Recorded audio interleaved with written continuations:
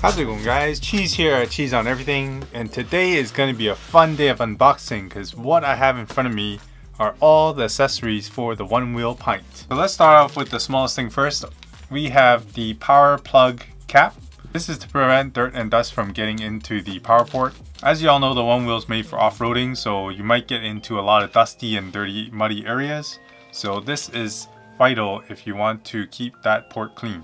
Second, we have the bearing covers. As you can see, I'm going for a red, white, and black theme. Comes with a grease tube and a bunch of Q-tips for you to clean the bearing before you put these on. Next up, we have a hot commodity, the Nug High. This is the rear pad for your Pint to make it a bit more comfortable. Straight away I can tell that this is a lot softer than the stock pad, and it's also a lot more rough. The sandpaper on here provide a lot more grip for your shoes. I never had really too much of a problem with sliding on my stock pads, but this is definitely going to get you a lot more grip. If you're ordering the Nug High, consider buying the same grip tape for the front too, so it has a more even feel. Next up, we got the fangs, which was also a very high commodity.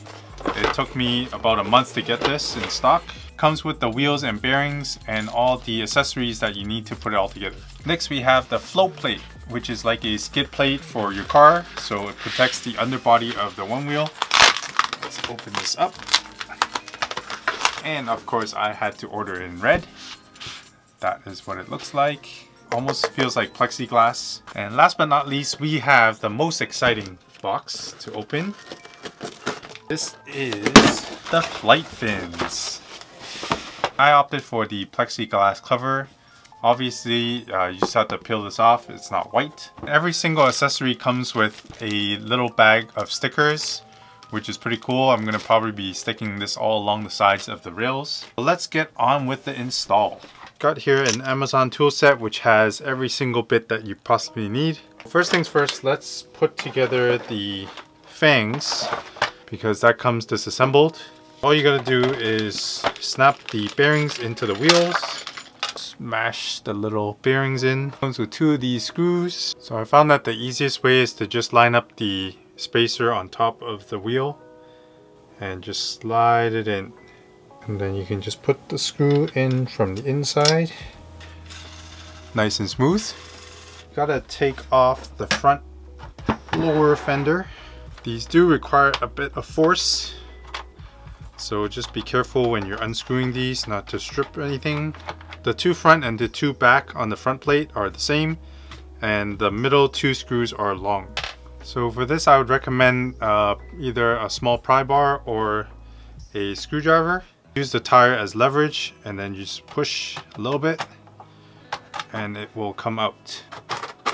So you gotta slide this piece all the way out, and there you go. So all you gotta do is use the front edge and just smash it down on the carpet. If you have something soft, a little bit of force, it will go in all the way. So I'm running into my first problem, which is the stock rail guards from Onewheel. They wrap around the rail, and so now the plastic is in the way of the skid plate. I am going to have to cut a bit of the rail off the bottom. Now you don't need to cut it all the way through, you just need to score it hard enough that you can peel it. Just make sure when you're cutting this to watch your fingers, because this tape is really strong. Now for those who don't have the side rails yet, I would suggest getting the float rails because those don't wrap onto the bottom. That's if you are planning on getting the skid plate.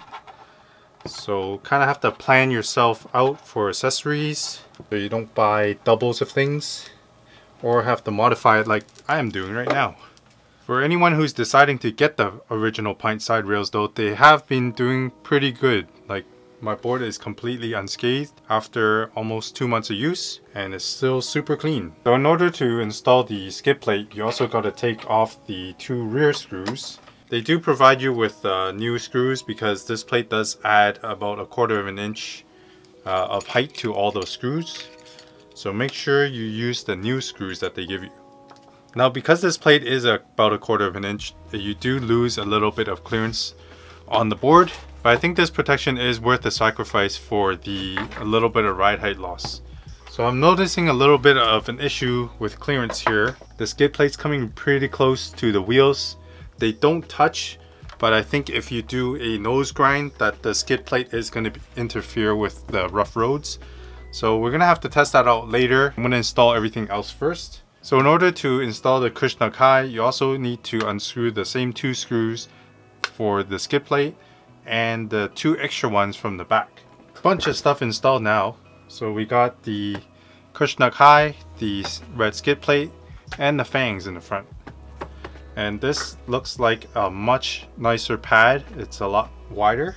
So in order to take off the front grip tape, make sure you peel the right layer because there's 2 layers under here. One is for the sensor and one is for the tape itself. So I started a little bit already just to get things going. Try to peel it sideways so it doesn't take off a lot of the glue.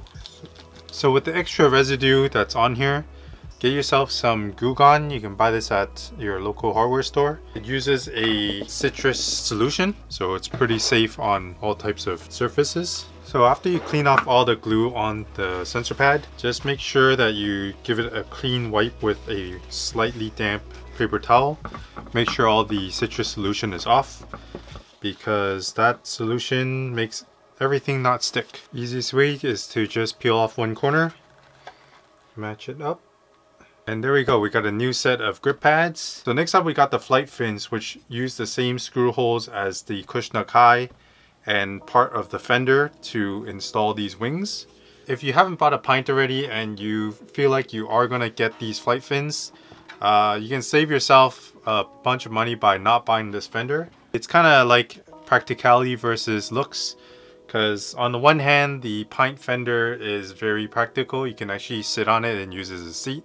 It's a lot more durable. The flight fin fender is a piece of clear plexiglass, which will look a lot cooler, but then you can't sit on it. So let me install the transparent fender first to see what it looks like. I think it will look a lot better. I ride goofy, so these are directional. You can put them either this way or put the other one on the back, which makes it regular. So since I am riding goofy, then I need to put the flight fins on this way.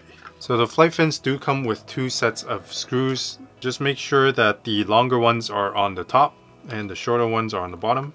One thing I did notice is you got to be really careful while tightening these screws. You don't want to over tighten them. Because these are rubber, if you over tighten them, the screw head does go through the rubber. So make sure that when you tighten it up, that just the head of the screw is just sticking out a little bit. And the same applies with the top screws. Because you're putting on an extra piece, you got to use their hardware, which are slightly longer screws, to put on the flight fins. So I just went ahead and installed the other side of the flight fin because it's the same thing on both sides. 4 screws on the rubber, 4 screws on the board. And now all we got to do is put on this plexiglass. There are, I don't know if you can see, the plexiglass is really clear. There are 3 notches right here. Oh, I can use the light. 3 notches on both sides. And you just bend it and slide it into the slots.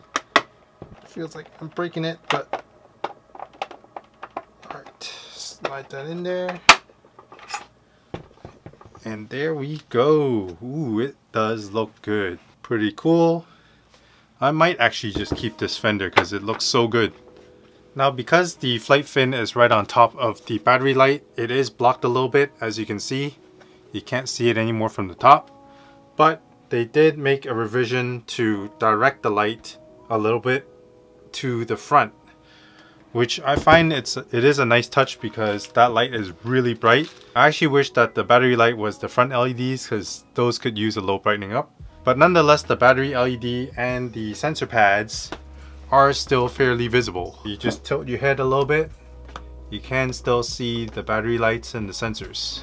One big feature of the Fangs is now that you have a front handle, just like you do on the XR, and same goes with the float plate. This handle isn't as nice, but it's good to know that you do have that option. I was actually thinking of installing the float plate backwards because you can do it. You just gotta drill 2 extra holes and you can flip this plate around, and that way you'll have a handle for the back. One more thing we gotta do is put on the bearing covers. This is a little hard to see, but all you gotta do is take the Q-tip and clean the bearings as much as you can. They do give you a bunch, so use it sparingly. I think if you were to just get one mod, the bearing covers is definitely the mod that I would get. As you can see, the bearings do get really dirty really fast. I ride in urban situations most of the time, and it's still that dirty. So if you do any mud or dirt trails, it will get a lot more dirtier than this. It will also help with the waterproofing of the electronics inside this wheel because the motor and a lot of the electronics is actually inside here. So putting an extra seal on it, even if you go through those wet rainy puddles, you wouldn't have to worry. Squeeze a bunch of grease into this groove over here, nice and slow. Now this bearing cover is cut open, so you don't have to worry about taking everything apart. So you just stretch this over, push one side in, and then rotate the wheel around as you push the ring in so that the opening is now on the outside. And then you can pull a little bit off and then rework the rest of it back in. One last finishing touch, the power plug. And there we go, every mod except for tires and bearings onto the Onewheel Pint. And I think it looks freaking awesome.